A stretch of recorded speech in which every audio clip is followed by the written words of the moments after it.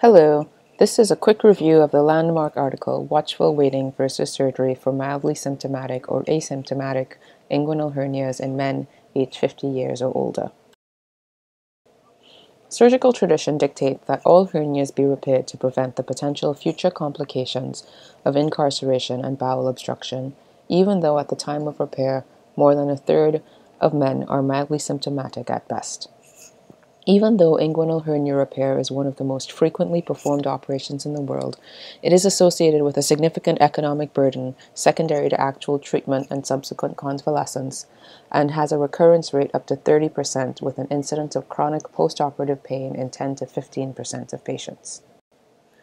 In 2018, Dr. Gaudier et al. Published a randomized controlled trial of watchful waiting versus surgery in patients with asymptomatic or mildly symptomatic inguinal hernias. This study was conducted as part of the Dutch Inca trialist collaboration. Men aged 50 years or older with asymptomatic or mildly symptomatic inguinal hernias were randomized to elective repair versus watchful waiting. Mildly symptomatic was defined as a pain or discomfort score less than or equal to 1. Patients were followed for 36 months with the primary endpoint of pain or discomfort at 24 months. Approximately 500 men were included in the study. The mean pain discomfort score at 24 months was less in the elective repair group, but this difference was not statistically significant. 38% of patients in the watchful waiting group underwent elective repair during follow-up, and the majority were due to progression of pain or discomfort. 6% were due to emergency repairs.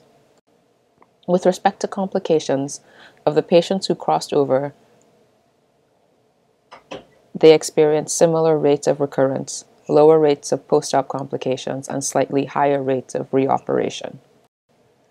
In conclusion, on average, there was no statistically significant difference in the 24-month pain and discomfort score between patients who had elective surgery versus those who had initial watchful waiting. 60% of patients in the watchful waiting group did not require surgery during the 3-year follow-up, and for patients who eventually required repair, there was no significant increase in the rates of post-operative complications, and the recurrence rates were similarly high in the elective repair and watchful waiting group. This particular study is significant, as the number of enrolled patients is larger than previously published studies, and the follow-up period was longer at 3 years. However, there was no standardization of repair technique, although the majority were open repair, and recurrence rates were higher than reported in the US.